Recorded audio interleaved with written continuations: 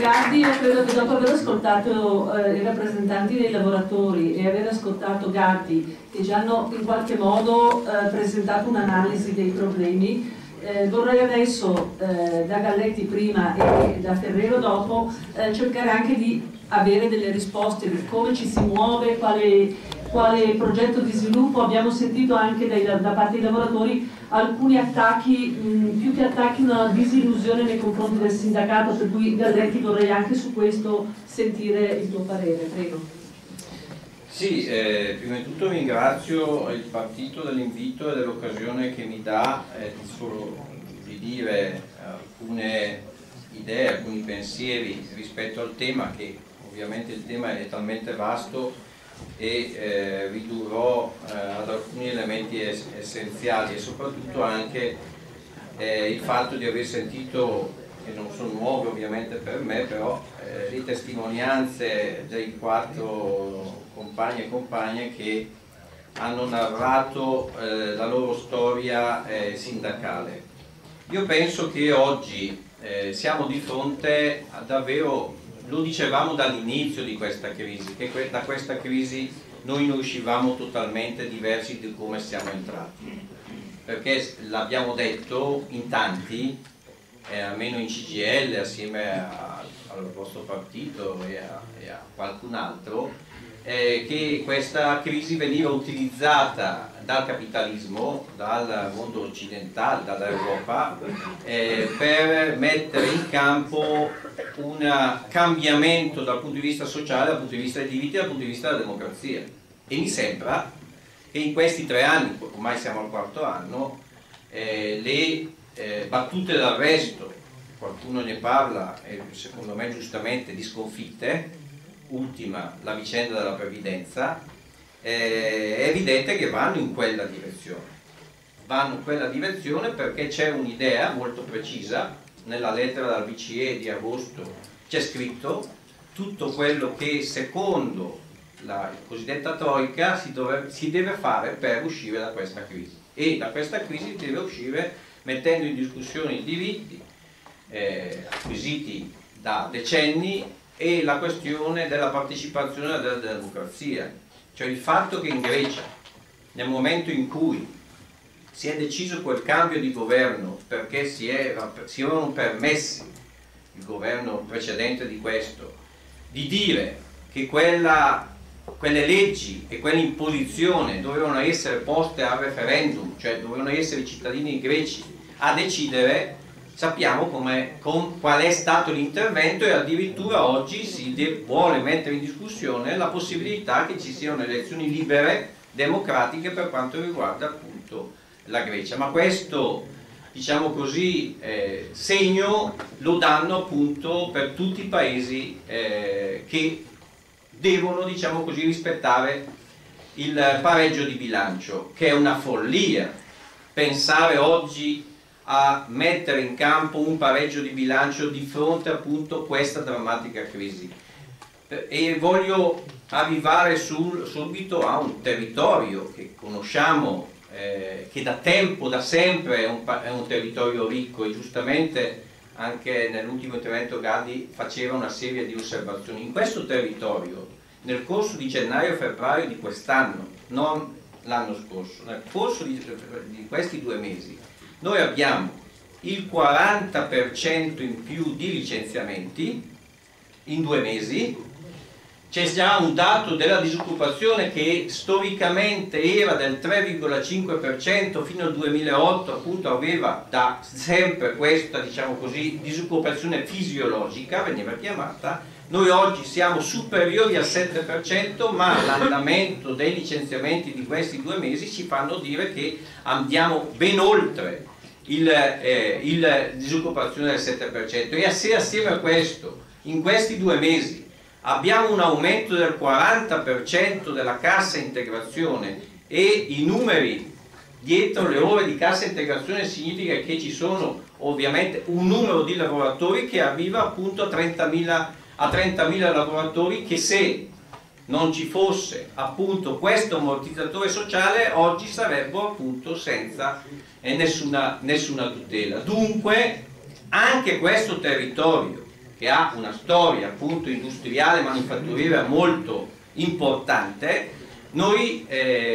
stiamo determinando un cambiamento dal punto di vista economico, e per quello che bisogna farlo con maggiore forza. A Brescia lo stiamo facendo.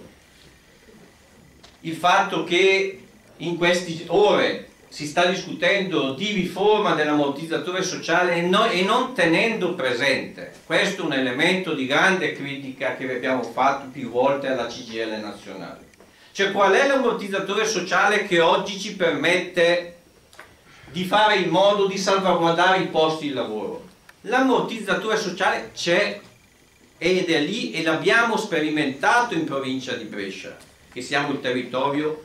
rispetto a tutta Italia che abbiamo dei numeri importanti. È il contratto di solidarietà, cioè il fatto che nel momento in cui tu hai una diminuzione della produzione, hai una diminuzione appunto determinata da una situazione di crisi, tu spalmi la diminuzione delle ore su tutti i lavoratori, che questo permette appunto di non ridurre, così come è stabilito dalla cassa integrazione, perché il contratto di solidarietà ti dà una garanzia in più dal punto di vista salariale, ma soprattutto appunto metti in campo un'idea dal punto di vista sindacale che ti permette di salvaguardare i posti di lavoro, ma non ti permette solo di salvaguardare i posti di lavoro, perché interessa è anche dell'impresa mantenere i lavoratori al proprio interno, che nel momento in cui il mercato ti dà la possibilità di acquisire nuovi ordini, hai immediatamente la possibilità di mettere in campo appunto quei lavoratori che hanno esperienza, che hanno personalità, che sono in grado di capire il prodotto, e immediatamente queste aziende riescono a produrre. Ma perché non si discute? Si discute di questo, c'è un nuovo, devo guardarlo, perché l'assicurazione sociale per l'impiego, la cosiddetta ASPI, cioè sostanzialmente, come si diceva nella bozza, e tutti quanti dicono che bisogna, che è riservata, poi la vediamo sui siti, ieri sera appunto era sui siti anche del Sole 24 Ore, si dice dal 2016, poi qualcuno dice dal 2017, comunque da una certa data vengono eliminate la possibilità degli ammortizzatori sociali, perché bisogna avere questa idea, l'ha detto Monti in modo esplicito, che non si deve difendere la titolarità del posto di lavoro, ma si deve tutelare per un certo periodo, 12 mesi o 18 mesi, solamente il cittadino, perché a questo punto le imprese vengono sgravate da questa responsabilità. Se passa una logica di questo genere, cambia la modalità con cui noi stiamo discutendo anche in questi giorni le ristrutturazioni, la riconversione, le crisi aziendali, perché è chiaro che come sindacato, non avendo più quei lavoratori che hanno la titolarità del posto di lavoro, non siamo più in grado di rappresentarli. E per quello che è davvero grave se ci fosse questa operazione, che magari viene appunto, che c'è l'adesione anche da parte della CGIL, perché non è così che si esce da una situazione appunto di crisi, perché, e non è così, però è meglio dirlo, con questa vicenda della ristrutturazione dell'articolo 18 c'è in campo questa idea della CIS, che l'ha detto Bonanni ancora un mese e mezzo fa, che diceva bisogna togliere il fatto che ci sia la tutela dell'articolo 18 per le ragioni economiche, cioè se un'azienda stabilisce che c'è una situazione economica di un certo deficit, di una certa difficoltà, può licenziare, e i lavoratori oggi con questo articolo 18, se non c'è l'accordo sindacale, è evidente che tu sei in grado di impugnare questo licenziamento, e il giudice stabilirà se è giusta causa, se non è giusta causa. Togliendo questo vincolo delle ragioni economiche, è chiaro che non ci sarà nessun padrone che ti licenzia perché tu sei antipatico o simpatico, metterà la causale per ragioni economiche, ed è evidente che noi non abbiamo più a questo punto la tutela per la difesa del posto di lavoro attraverso l'articolo 18. E se poi penso che 10 anni fa, il 23 marzo, eravamo a Roma e abbiamo conquistato la difesa dell'articolo 18, e magari il 23 marzo dovessimo firmare quel tipo di accordo,